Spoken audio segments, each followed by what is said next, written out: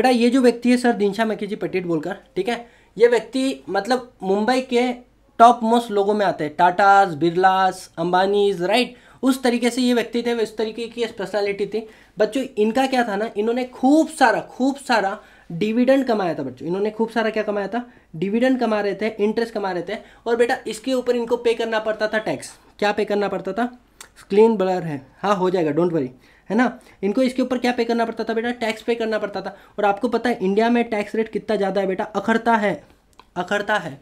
तो इन्होंने अपना दिमाग लगाया, इन्होंने क्या किया, अपने जो भी शेयर्स है बच्चों, 4 कंपनी बनाई, कंपनी 1, कंपनी 2, कंपनी 3 और कंपनी 4, और अपने शेयर उस कंपनी में डाल दिए। अब जो डिविडेंड इनको आने वाला था वो आना बंद हो गया, क्योंकि डिविडेंड अब किसको मिलेगा, कंपनी को मिलेगा। बेटा चारों कंपनी में जो डिविडेंड आया, कंपनी की इनकम हुई, कंपनी ने बेटा उसको लोन के फॉर्मेट में डाइवर्ट कर दिया। कंपनी ने उसको लोन बोल के दे दिया, किसको, सर दिनशा मैकेजी पेटिट को। अच्छा, ही इज़ द फर्स्ट जो मिल्स बनाए थे ना बॉम्बे के अंदर, पता है आपको, सारे के सारे अभी पड़े हुए हैं, विराम पड़े हुए हैं। तो बच्चों वो बनाने वाला पहला व्यक्ति कौन था, सर दिनशा मैकेजी पेटिट थे, ठीक है ना, एकदम आराम से। अब यहाँ पर क्या हुआ बच्चों, इनकम टैक्स वालों ने इनको पूछा, अरे क्या बात है, बोले आजकल टैक्स कम भर रहे, बोले तुम भिड़ो, क्या बात है, बोले टैक्स कम, टैक्स, यस, बहुत ही बढ़िया साई प्रकाश, है ना, क्या बात है भिड़ो, आजकल तुम लोग क्या कर रहे हो, बोले टैक्स कम पे कर रहे हो।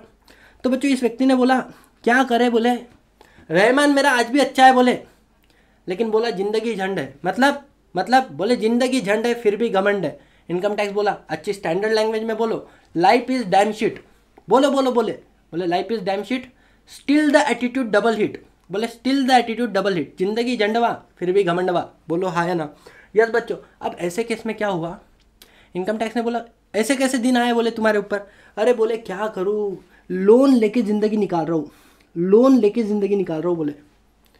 बेटा इनकम टैक्स ऑफिसर को बहुत बुरा लगा, एक ज़माने का इतना गरीब अमीर आदमी आज लोन के ऊपर अपनी ज़िंदगी निकाल रहा है। रोया बच्चों इनकम टैक्स ऑफिसर, लिटरली रोया उधर। बोले ये भगवान ऐसे दिन किसी को न को दिखा, पहले इतनी शान शौकत दिखाई और बाद में लोन के दिन दिखा रहा, बराबर क्या। फिर बेटा लगा दाल में कुछ काला है, बोले कौन सी कंपनी ने तुमको लोन दिया, बोले एक कंपनी ने नहीं, 4 कंपनी ने मेरे को लोन दिया, बोले 4 कंपनी में ने मेरे को लोन दिया। अब 4 कंपनी में लोन दिया तो देखा इस कंपनी के अंदर ये लोन किधर से आया, लोन देने का पैसा किधर से आया, बोले कंपनी को बहुत डिविडेंड मिल रहा था, बोले बहुत डिविडेंड। अच्छा फिर पता चला, अरे कंपनी के पास जो डिविडेंड आ रहा है वो शेयर किसके थे, वो तो बोले दिनशा मैकेजी पेटिट के थे, मतलब उसी व्यक्ति के। अच्छा कंपनी किसने बनाई, तो बेटा कंपनी भी उसी व्यक्ति ने बनाई, मतलब देखो समझ में आ रहा है, लोन किससे है, कंपनी से है, कंपनी को किधर से आ रहा है, डिविडेंड से आ रहा है। कंपनी को डिविडेंड किसने दिए, बोले दिनशा मैकेजी पेटिट ने दिए। कंपनी का ओनर कौन है, बोले दिनशा। अरे बाप रे बाप, मतलब बेटा ऐसा घूम के भी आओ तो इधर ही चाहते और ऐसा घूम के जाओ तो भी इधर ही चाहते, गड़बड़ है बच्चों, गड़बड़ है। तो बेटा फिर बोला, सर तुमने हमको बोले क्या समझ के रखा, just in order to avoid tax, आपने टैक्स को अवॉइड करने के लिए फुकट की कंपनियां बनाई, कंपनी में कोई धंधा नहीं, बिजनेस नहीं, कंपनी में एसेट नहीं, और तुम लोग बोल रहे हो कंपनी ओरिजिनल है, बोले कंपनी जेन्युइन नहीं है, कंपनी फेक है, कंपनी में कोई बिजनेस नहीं है। एंड आपने कंपनी बनाने का पर्पस था कि आप टैक्स को अवॉइड करना चाहते हो। बेटा तुमने कई बार सुना होगा कि जब भी लिफ्टिंग ऑफ कॉर्पोरेट विल होती है तो बेटा मेंबर की लायबिलिटी अनलिमिटेड हो जाती है, ऐसा नहीं है बच्चों, एक गलत कंसेप्ट है। मायला कितनी बार बोलूँ मैं, हर एक टीचर को भी बोल दिया, फिर भी वो ही पढ़ाते। तो बेटा क्या बोला यहाँ पे कि बोले अगर सर दिनशा मैकेजी पेटिट, जब तुम्हारा टैक्स पे करने का समय आएगा ना, तुम्हारी इनकम के अंदर ये कंपनी की भी इनकम को ऐड कर लेना, मतलब for the purpose of calculation of tax इनके डिविडेंड को भी तुम्हारी इनकम ही ट्रीट करना, क्योंकि कंपनी को बना नहीं, बोले ये तो सेपरेट लीगल एंटिटी है, कंपनी अलग मैं अलग, कंपनी अपना अपना टैक्स पे करेंगे, मैं अपना अपना करेगा। अरे ढोकले, कंपनी बनाई तूने गलत पर्पज से, तू और कंपनी को एक ही माना जाएगा, तेरे को और कंपनी को एक ही माना जाएगा। आर यू अंडरस्टैंडिंग, यस और नो। तो बेटा यहाँ पे company is not a genuine company, बच्चों ये बहुत इंपॉर्टेंट वर्ड है, अगर ये वर्ड तुम लोग मिस करोगे ना तो तुम लोग बच्चों अच्छे मार्क नहीं लोगे। क्यों, क्या होता है मैं आपको बताता हूँ। मैं खुद एनसीएलटी के केसेस लड़ता हूँ बच्चों, रिस्टोरेशन के और आईबीसी के।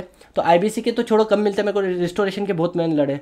एक ही बात पे हम लोग बार बार दावा करते हैं, sir the company genuine company, sir employees are there, sir उनका पैसा तुमने रोक के रखा है, सर तुमने अकाउंट का बैंक बैलेंस फ्रीज करके रखा है, सर पैसा फ्रीज का अकाउंट को ओपन करो सर, हमको एम्प्लॉय का पैसा, अरे सर जेन्युइन कंपनी, ये देखो सैलरी स्लिप। मतलब बार बार आपको ये प्रूव करना पड़ता है, my Lord the company is genuine, you can just go through the balance sheet and the P&L account, because we are having huge losses, we are not filing the returns.